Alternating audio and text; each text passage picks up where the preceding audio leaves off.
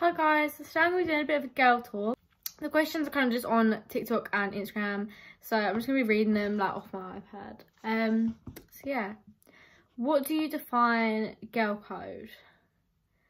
I mean, I think it's alright to a certain extent. Like, so girl code to me, I don't think there's any girl code between people who are just normal friends. Like, if you've got a friend and you get with your friend's ex and you're not actually that close anyway, I don't think it's that much of a big deal. If it's best friends, it is. To me, that's just a big deal to me. I'm like, disgusting.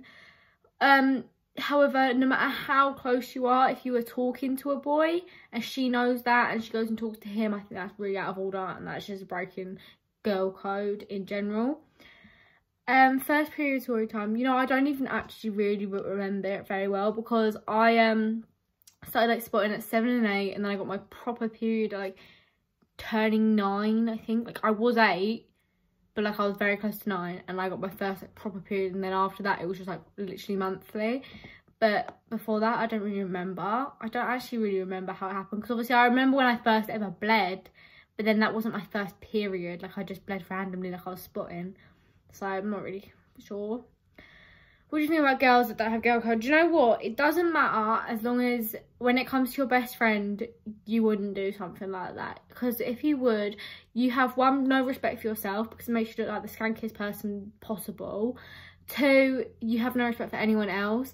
And it literally makes you look like a beg. Like, if you could do that to your best friend, then Jesus, you'd do anything for one boy. Like, that's the way I view it, is it makes you look like a beg.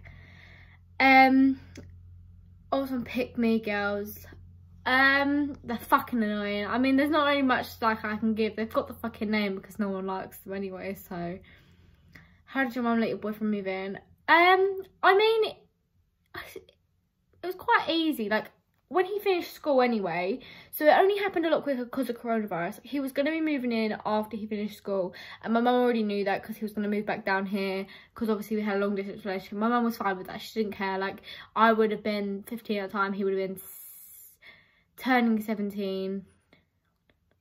Yeah, he would have been turning 17. Like, he would have just finished school and then he'd be going to college down here, and he would have been here part-time, his dad part-time. So he's not permanently moved in, but look, put it this way, all of his stuff is here, and on weekends he goes to spend time with his dad. And it just kind of happened a little bit like sooner because obviously coronavirus happened and he got sent home because he coughed at school.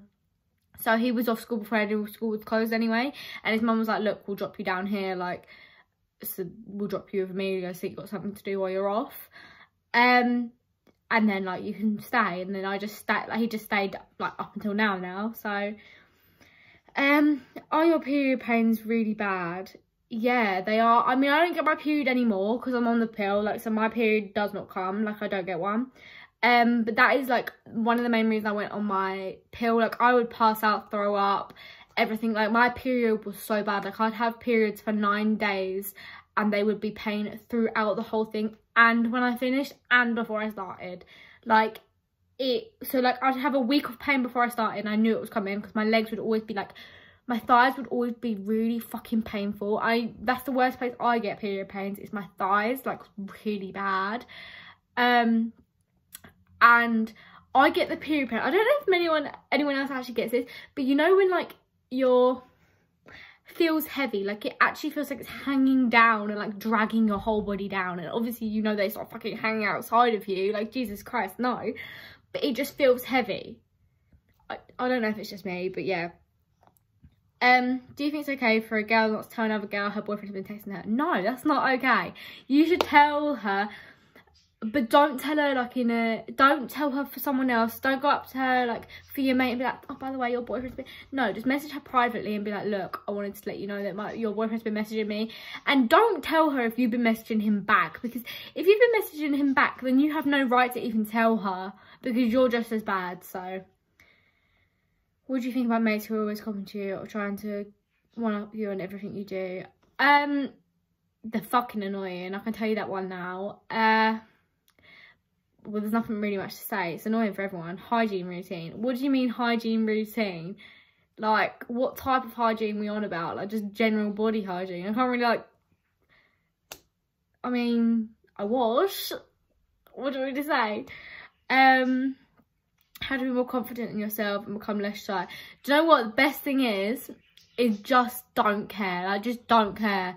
Like, honestly, what you gotta think about is what's going through your head when you're like shy and being shy and you're like, oh fuck's sake, they might be looking at me, things like that. That's probably going through everyone else's head in that room as well. So you gotta think, a lot of people are thinking the same things as me, so don't worry about it, just be calm.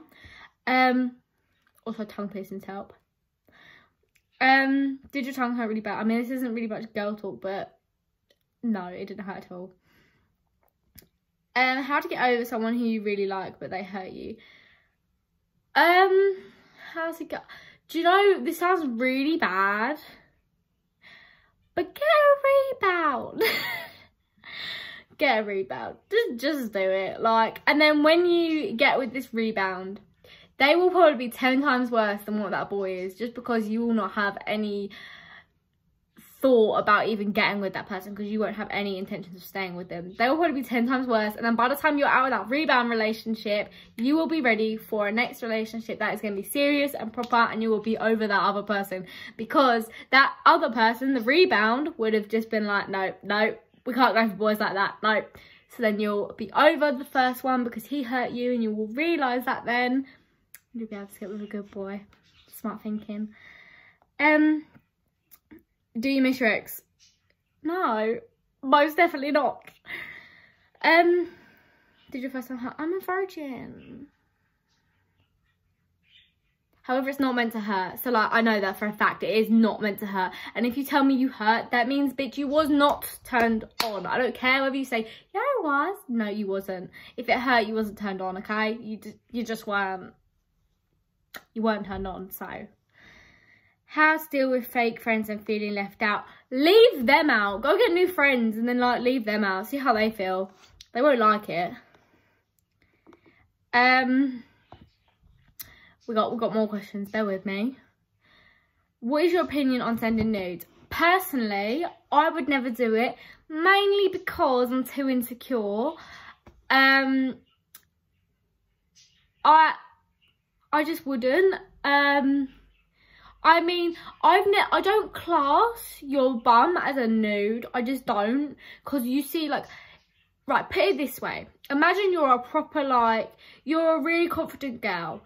If you would post it on Instagram, if you was extremely confident and your family didn't follow you and things like that, obviously, because a lot of people don't post sexualized things because their family follows them and they get in trouble, or just because they're not confident. But if you would post it on Instagram, then it's not a nude, okay? Even if someone says, well, it was your bum, like, that's a nude, you could be like, well, I was going to post it on Instagram.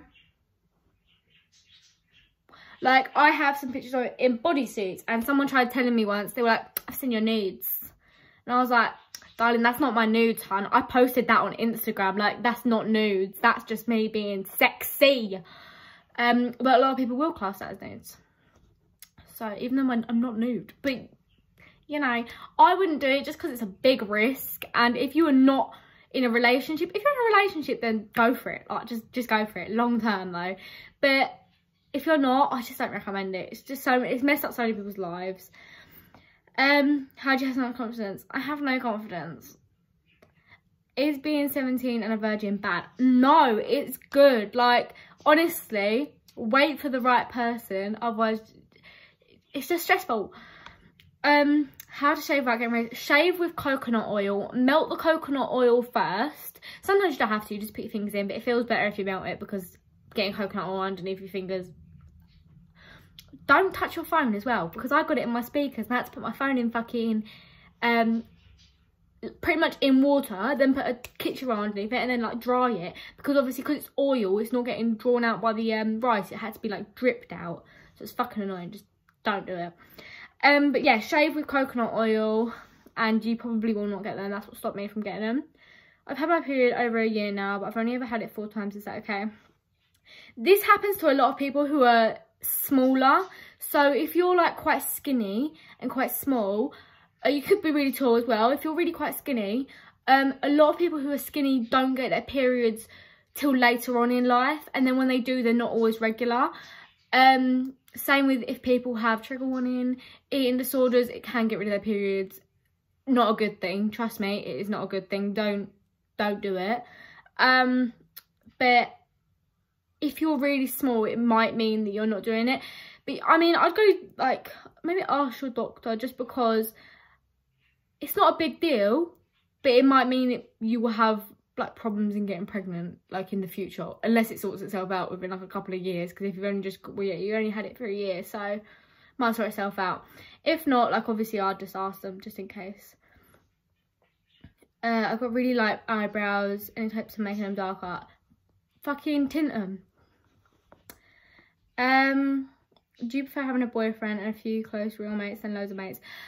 To be honest, yes. That's all I've ever done. My first boyfriend, I had my boyfriend and I had 2 friends. Second one, I had that and 1 friend. This one, I have my boyfriend. We've been going down the chart. And yeah, it is a lot nicer than having loads of friends, trust me. How do you do with cramps? Right, this sounds so weird, but I don't know what else to say. You know when you get in your hands and knees and stick your bum up in the air and like rock back and forth? That is the best thing for cramps. No, I'm not even joking. It is the best thing. And then this sounds really weird. This sounds so weird. I don't know if I should say it or not. Right, do you know when a dog mounts your leg, yeah? Do it to a pillow. Or not like, put the pillow between your legs, not actually touching your minge. That made me sound like a right creep. Not touching your minge, but move your hips like that. Move your hips as if you was, okay? But put the pillow in between your legs, otherwise you end up rubbing knees and it really hurts. That is the best thing, and I'm not even joking, because you'll keep moving your legs. And like as if you was on like a bike or something, go like that with your legs like in the air. And it feels so much better because you're just permanently moving, so you're not thinking about it. What age do you think it's okay to lose your virginity? Any age. Any age. 11, 16, 25, any age. It's not my business to tell you what age you think I think it's okay. It is not my business. If you want to lose your virginity at 11, if you want to lose it at 13, if you want to lose it at 15, 16, 17, it does not matter what age you lose it. It does not make you less of a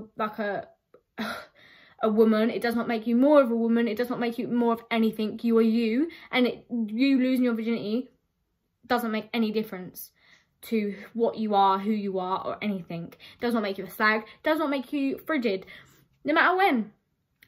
So, do you prefer using pads or tampons? Pads. I hate tampons, hate them. I just do. I have a big fear of them. Toxic shock, losing the string and not being able to get it out, it falling out. No, I just can't do it. I can't be doing it. Plus, like when I first ever put one in, it's because I needed to get in a hot tub, and then like when I put it in, I was like, what if it falls out? And Mum was like, it's not gonna fucking fall out if you put it in properly. I was like, what if I didn't put it in properly? But yeah, pads are like 10 times better. What to do to break up your ex and his new girl? I mean, I wouldn't do that. Yeah, I wouldn't do that. It makes you look really bad. How to get over a boy? I don't really answer that one. Are you on birth control? If so, what one? And did it change anything about you? I'm on Cerazette. It is one for mainly over 30-year-olds. However, I get really bad migraines, and if I was to be on a combined pill, I could have a stroke. So yeah, we're not on that one. The things that changed about me is I have gained a lot of weight. It's not a massive difference because I've only actually gained it in my boobs and bum. It has not changed my belly or anything like that. I have now got stretch marks all over my legs, bum and boobs. And I've got thread veins on my legs, which are sometimes painful because if I punch them, like accidentally, because I talk with my hands. So if I swing and tap them accidentally, I will bruise a lot easier there now. Thread veins, you'll have to Google it. Happens often in pregnancies and with pills, and also if it's in your family, which it is in my family as well. So the pill kind of just enhanced them to come in quicker. So brilliant. I've got one like here, you can kind of see it as well, but then ones are a lot worse on my legs. It has made my boobs a lot bigger as well. They've only gone up like a size, but I was a 32A and I've now gone up to a 32B. But I think I'm actually meant to be a C because my boobs are actually quite tight at the minute. So I'm gonna go get properly measured, but yeah. If you're on birth control, do you have to use condoms? I mean, you can. If you miss a pill, you have to. Obviously, it's probably like a nice idea too. And if it's a new person and they've had sex before, definitely use a condom, because otherwise you might get STDs. But you don't have to. Like, the whole point about most birth controls is to stop you from getting pregnant. Not all of them work all the time. What's the best thing to do? I've already answered that one. What would you say the best age is to have a kid? There isn't a best age. There isn't a best age. Personally, obviously, I think around like 14 plus, you shouldn't really, I don't think you should have it before then, just because you definitely don't have enough money then. I mean, nothing against anyone that does, like, have kids then. But 14, 15, 16 is kind of when you start earning money. So I don't think there's a correct age. I think there's a correct time. And if it is right in your life and you know for a fact that you could look after a child financially and mentally and physically, then go for it. If you know for a fact you have not got the money, you don't think you've got enough time, then don't do it. It's pretty simple. There isn't a right age to have it. Does the pill make your boobs grow? Yes, it did. I didn't think it was going to happen, but it did. But it also made me gain weight. So, like, if you don't want to gain weight, then don't do it.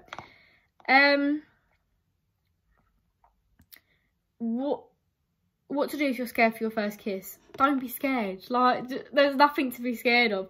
More time, the boy is going to be 10 times worse than what you even are. So, even if it's your first time kissing, boys are always a lot worse at kissing than what girls are. And I know it for a fact. Kiss both. No, it's just me and my best friend. We're just a bit weird when we drink. But yeah, boys are always 10 times worse at kissing. So don't even worry. Don't even worry about it. Yeah, don't worry. It's all good. Kissing's fine. You'll be like calm. It's fine. So yeah, hope you enjoyed. Thank you for watching. And yeah.